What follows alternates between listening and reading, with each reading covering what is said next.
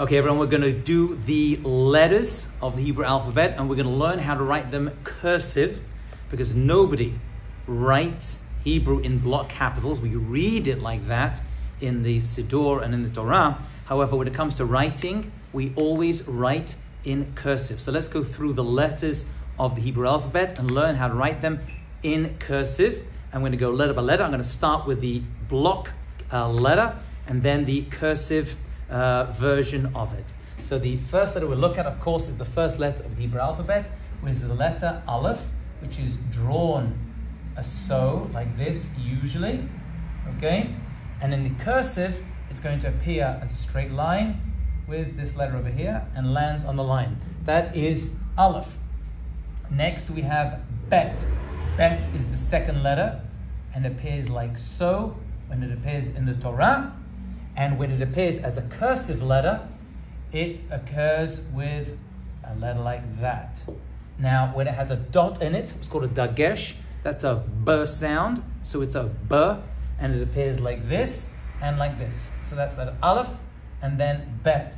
Sometimes it appears so when the letter is missing, the dot is missing from inside. If that occurs, it's not a b sound, it's a v sound. It's a v.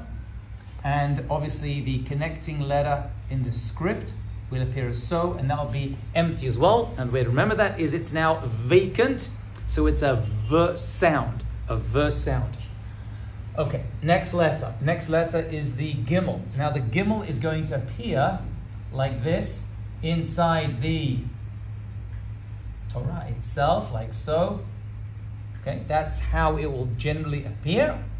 However, in script, it looks completely different, and it's going to appear like this, a line over here, and it comes over like that. That is the Gimel. So, Gimel. So it's Aleph, Bet, Vet, and Gimel. Next, we have the Daled, and the Daled is going to appear as a top front like so, and then it comes down over here with a little piece over there. That's the dent. But in cursive, in script Hebrew, it's going to appear like so, coming down like that. That is how you write a Daled in Hebrew. Okay, so block and the script.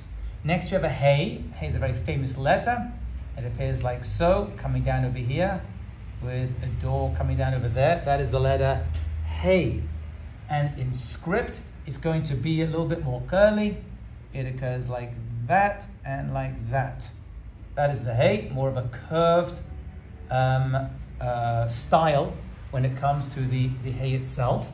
Following that, we have a Vav, and the Vav is not that different from the other letter. It appears in the Torah like so, and it's going to appear like so in script as well, just a straight line going down.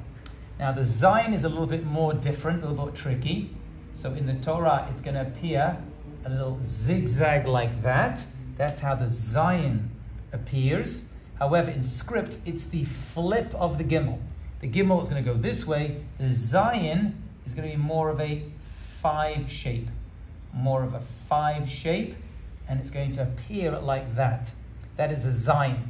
So if Aleph, Bet, Vet, Gimel, Daled, Hey, Vav, Zayin. Zayin. Next, we have the Chet. The Chet appears so, like that, more square on top in the Torah. And in the script cursive version, it just kind of like sweeps over like that. It's more rounded, and that's how it appears cursive. Next, we have the Tet. The Tet is in block capitals, usually appears like this, and it comes over here like that, and comes down like that. That is generally how the Tet is going to look in the Torah or in the Siddur. And in script, again, it's more cursive. It just comes in like that and goes out like that. That's usually how the Tet looks. And finally, we'll finish with the 10th letter of the Hebrew alphabet. That is the letter Yud, which is pretty much the same. It appears in the Torah like this, floating up like that. Floating, notice, above the line. And in script, it's kind of much the same, just like a little chiplet like that. So there you have your 10 letters. Aleph, Bet, Vet, Gimel, Daled, Hey, Vav, Zayin, Chet, Tet, and Yud.